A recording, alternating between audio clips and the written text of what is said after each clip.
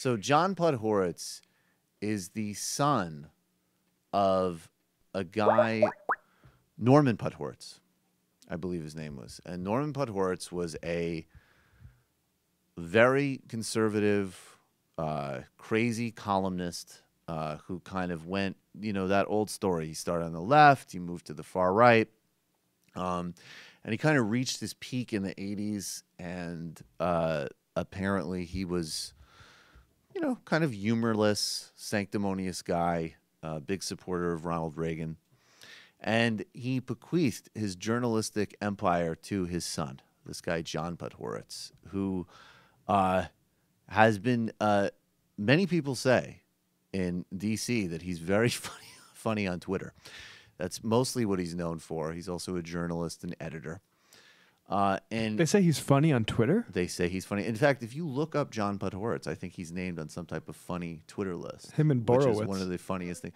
He actually might make Andy Borowitz look funny. So John Podhoretz, this morning, he tweeted this out. Some idiot Dem congressman on Morning Joe says he's never seen anything more hateful than the Trump budget. Oh, how about the Holocaust? Now, I got to be honest with you. When I saw this, and this was brought to my attention by Matt Binder, my former co-pilot on the Majority Report, so shout out to Matt. He, you can, and yeah, go to mine first. Oh, you don't have mine? Okay. Well, can you double click on it so it's bigger? Okay. Well, it's not on screen yet, though, right? Okay, great. So I actually thought to myself when I saw this, I was like, I think that this is actually the first I mean, I'm not a big John Podhoretz follower, so maybe he's actually a genius, although I really doubt it. And I thought to myself, this is one of the smartest things I've ever seen this guy do, because that is an achievable benchmark for the Republican Party. Not as bad as the Holocaust. That's doable. Strip millions of people off of their health insurance. Not as bad as the Holocaust. Introduce new pesticides into waterways and cause kids brain damage. Not as bad as the Holocaust. I think that this is a pragmatic conservative. Good frame. Yeah, it's a good frame. And I shared that with John. I wrote, and I guess we can have this up now, shrewd of @JPodHoretz to set a doable benchmark for Republican policies. Not as bad as the Holocaust. Solid work. And then he wrote, the problem with you is pretty much everything. Now, I got to admit, I have not been called one of the funniest people on Twitter, and he is playing on a very deep level here. He's just escalating quickly. He's It's escalating Twitter. You got to go very, very as fast as possible. Very quickly.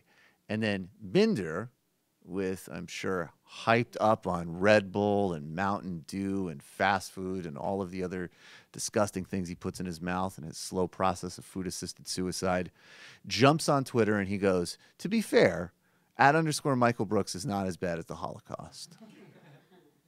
Which I thought was a very measured point. It's interesting that Matt and I, as like the young, left-wing, bearded people, are maybe being a little bit more calm than John Podhoretz. And John Podhoretz responded with, I wouldn't be too sure about that. Do we have any more? Okay, and then a lot of people went after him, including one of his supporters, which I favorited, who said, John, don't let him get to you, which I thought was really sweet. John lets people get to him. Is that John's jam? Because when I first saw this, I was like, he has to be joking. There's no way he could be serious about this. I did a tweet purge about 4 years ago, so it didn't show up in my search. But I remember when I was still living in Fargo, I tweeted something dumb at him, like probably during Obamacare something or decision or another.